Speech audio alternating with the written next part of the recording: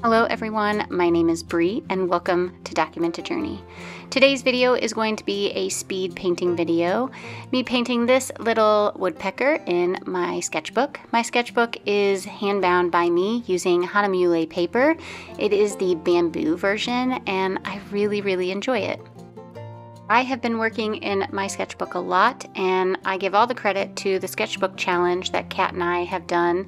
And we started this at the beginning of the year. If you don't know what I'm talking about, I will link our 2 videos in the description box below. But ultimately, all it is a challenge for her and I and you to fill up the sketchbooks that you already own. Use what you have, use the supplies you have, and just fill everything up and practice. Since filming this and then also doing a few more sketches, I have completed this sketchbook. So the next video you see of this sketchbook will be me finishing up the back pages, and this illustration is included in it, but I really enjoyed the whole video and wanted to showcase that individually. And then after I share the process of filling up the last few pages, I'm moving on to a new sketchbook, and you all get to pick my new sketchbook, and I'm really excited. It's always a ton of fun to fill a sketchbook. It brings me so much joy. If you haven't done it, you should totally try it. It's the same feeling as starting a new one, but just a little different. It's just gives you so much joy to fill that thing up, whereas starting a new one is like an excitement. Like I said, it's the same but different. Anyway, this is where I'm gonna leave you. I hope you enjoy me painting this little sweet woodpecker, and I'll catch you at the end.